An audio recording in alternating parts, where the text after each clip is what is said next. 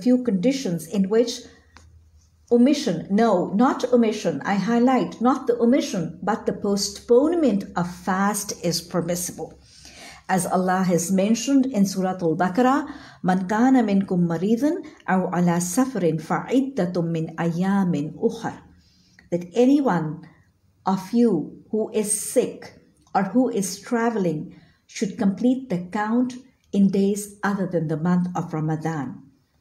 So, the exemption to fast in the days of Ramadan and to postpone the fast of Ramadan, the first condition is illness. And it is maridan, it is any illness, no specification, no hard and fast conditions and rules.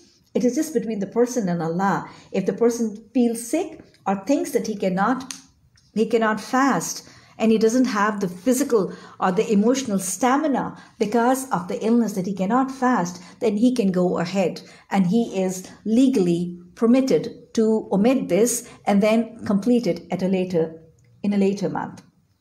Aw ala safarin, any travel. Again, no specification and no hard and fast rules of travel.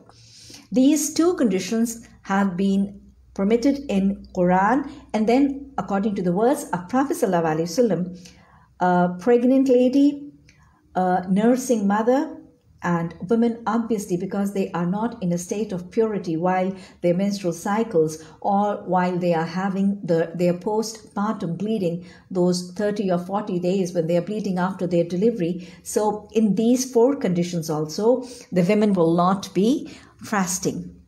But all these are not omitted. They are what? They are to be postponed. And they will be completed. فَعِدَّةٌ مِّنْ أَيَّامٍ أُخَرٍ. Completing the count in months other than Ramadan is obligatory. It is an order of Allah. So we cannot just leave them alone. They have to be completed after Ramadan, and preferably before the next Ramadan comes, and as early as we can. And they should be completed because it is an obligation and it is an order of Quran. But the only exemption is a person who is sick and there are absolutely no chances of his recovery in near future.